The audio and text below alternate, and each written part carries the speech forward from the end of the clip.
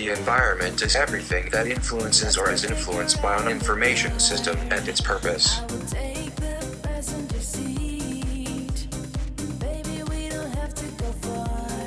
Boundary includes what is part of the information system and the environment.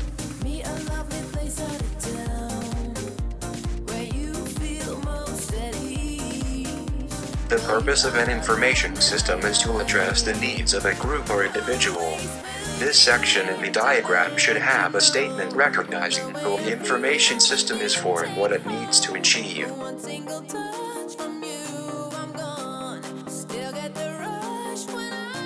This lists what needs to be done in order to collect and transfer data into useful information.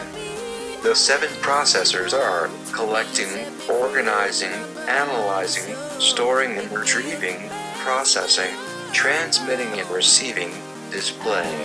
Information processors can be either computer or non-computer based activities.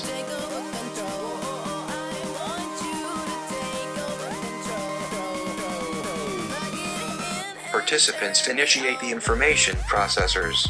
Participants view and make use of the information within an information system, and they are also involved operating the information system.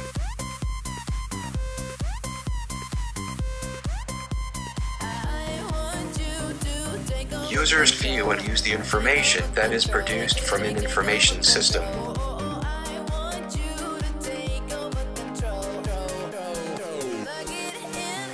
In this section of the diagram, the raw materials entered into the information system, whether it be in the form of numbers, text, audio, images or video. This section of the graph also includes the output displayed such as printouts, graphs, receipts.